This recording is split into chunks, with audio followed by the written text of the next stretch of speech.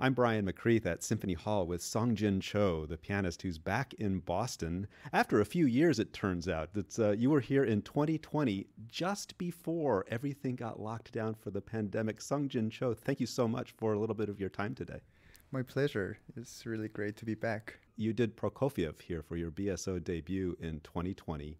And I just, I wonder if you can reflect, if you look back at March 2020, how different a person are you now from at that point? I mean, it was a totally different world back then. It was one of my last concerts before the pandemic. And I didn't expect something very big before the pandemic. I mean, when I was in Boston, because no one could expect what is going to happen. But I knew, or I felt that something is going to happen, but I didn't know what that is. So, yeah, I'm very grateful that I'm back here, and it is my third collaboration with Andris. So I'm really happy.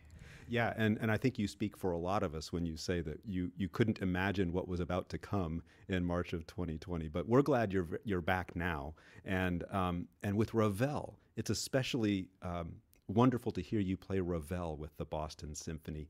Tell me about the piano concerto in G. You spent many years doing competitions, and that culminated with winning the Chopin competition. Were you able to take on something like the Ravel G major during those years? I don't know if it's a competition piece or not, but when did you take this concerto on as one of the pieces you wanted to add to your repertoire?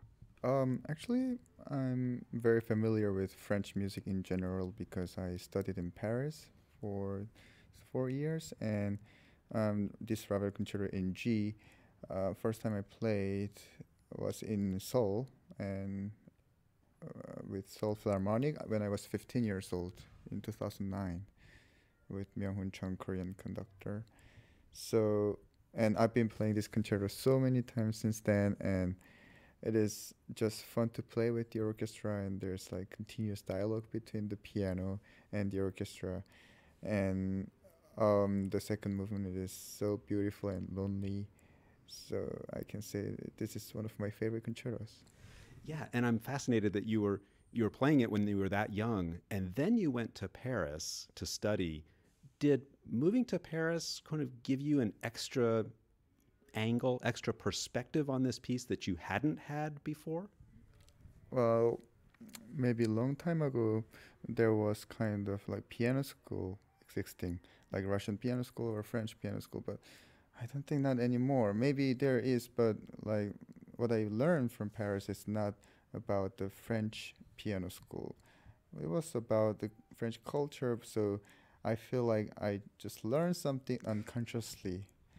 So like French spirit kind of thing, I think I could observe very unconsciously when I was in Paris. Right, that makes a lot of sense that you soak up the surroundings, and that kind of makes its way into everything that you do in music, I suppose. So tell me, when you learned of the opportunity to come to Boston to play this particular music, what went through your mind about playing Ravel with the Boston Symphony?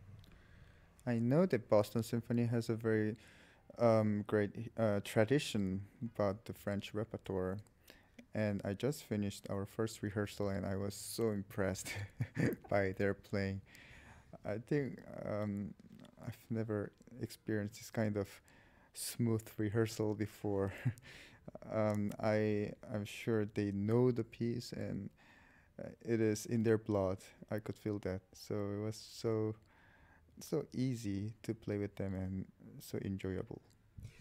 Listening to this very first rehearsal, I have to share with you my own impression, which is that there was like an electric bolt that went through you and the orchestra. There was so much energy on the stage. And so hearing you describe it as smooth and fluid, that goes along with this energy. Did you feel that kind of energy as well?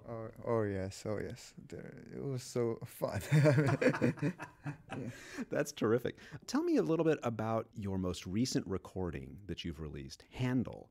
It's so different from Ravel. And of course, you recorded this months and months ago, but you were just here in Boston, what was it, 4 months ago, 5 months ago, to play a recital that involved Handel and the Brahms Handel variations.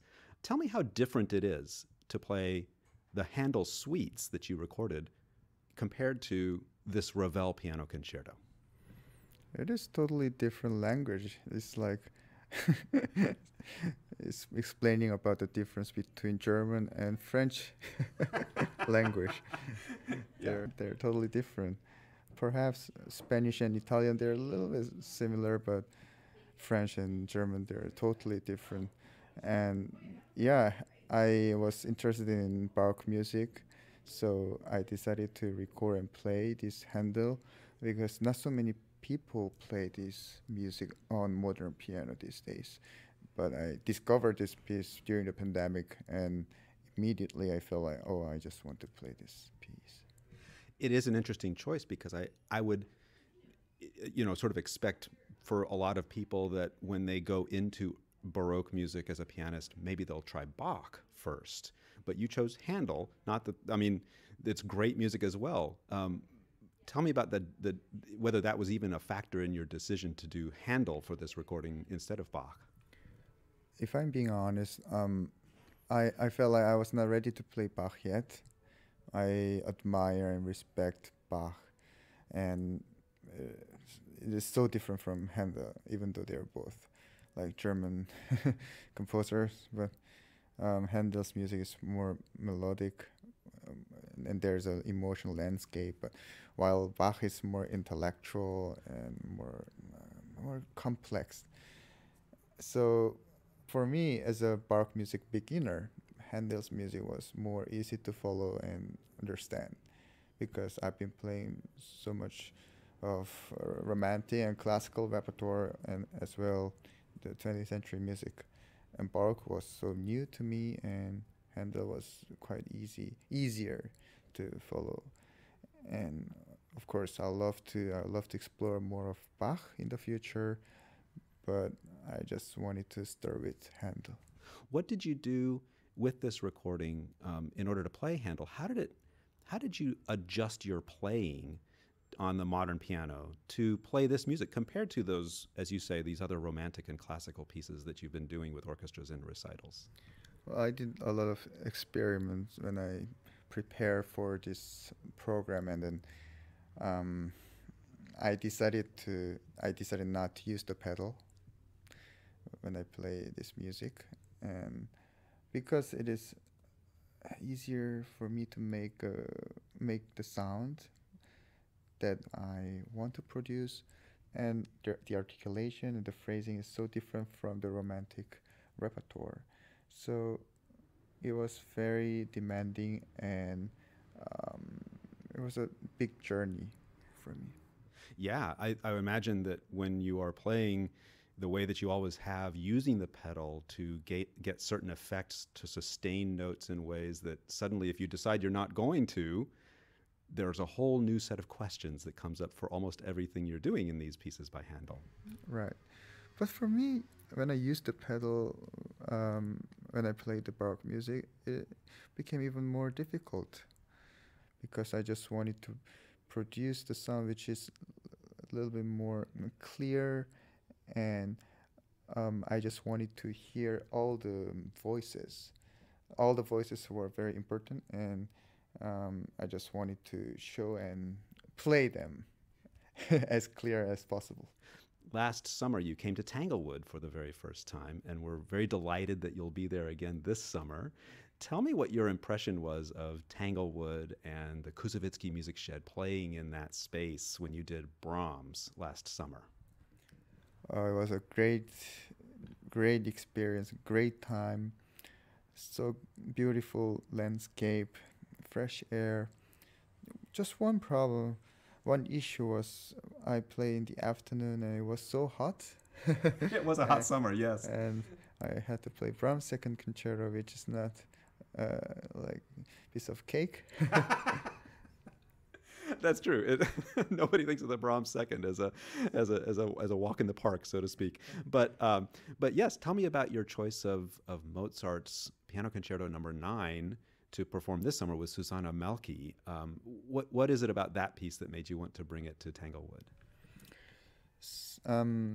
I'll be playing this concerto somewhere in Salzburg and also in Korea.